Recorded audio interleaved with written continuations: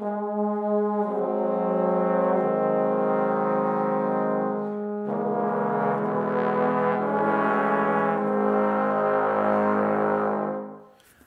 and welcome. Today we're going to be doing a review and demonstration of this. This is the Yamaha silent brass system for trombone, model number SB5. For those who are not familiar with the whole Yamaha silent brass system, this system effectively is a practice mute with headphones. And so you get this bit. This is the mute bit, which you sort of shove right up into the bell of your instrument, and it's got a jack so you can plug a cable from this into this, which is the main control center brains of the operation. You can actually plug two different mutes from two different players into this. You can have two headphones connecting to it. You can have this battery operated so you can cart it with you and play with all your friends and so forth. It's got reverb and a number of different settings which we'll go into later. And then you've got your headphones, which can be anything you like.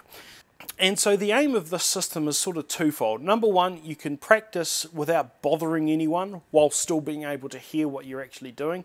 And number two, if you're in a very noisy environment, you can practice and hear what you're playing without having to stop because everyone around you is making a whole lot of different noise. So now I've got the Yamaha silent brass mute inserted into my trombone. I'll just play a few notes so you can hear, just using this microphone on my chest, how much quieter it makes the sound.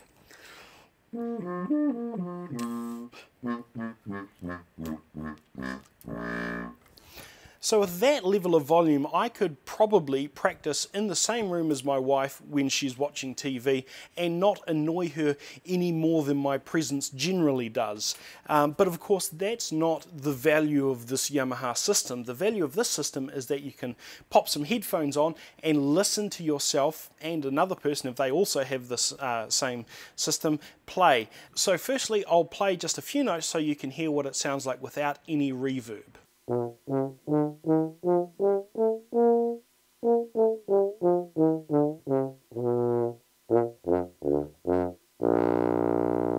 We'll run through some of the reverb settings. They've all got a volume knob so you can turn the reverb up and down as I'll show you. But the first one is the rehearsal room reverb.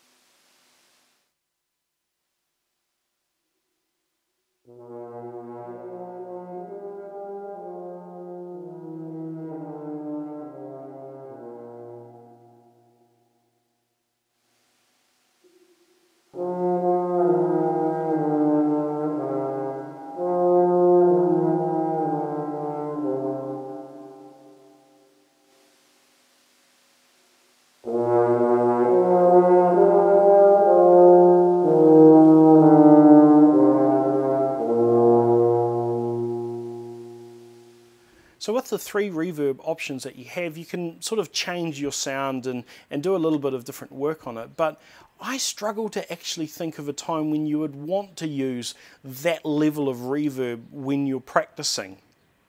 The whole idea of practice is to be able to improve and master certain skills and pieces of music, and if you've got so much reverb that you lose most of your articulation, then you lose a lot of value in the practice that you're doing. But of course your uses may be different to mine. One thing to note when playing with this mute is that it has a lot of resistance, and that doesn't surprise me, because what you're trying to do is have a large music making instrument with a plug up the other end, trying to get rid of all the noise that it produces.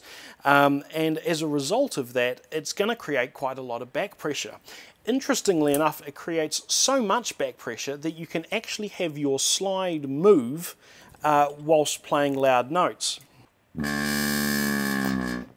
Personally, I can only see really one situation in which I would myself use a unit like this, and that was if I was in an apartment building or a hotel or something like that. I absolutely needed to practice, but I couldn't make anything, any real audible noise. And so a system like this might be useful for that.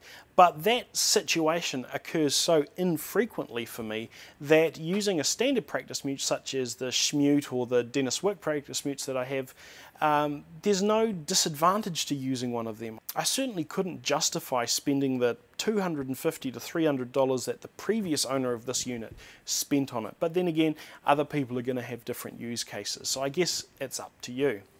So I thank you for watching this video. I hope you've enjoyed it, and have a lovely day.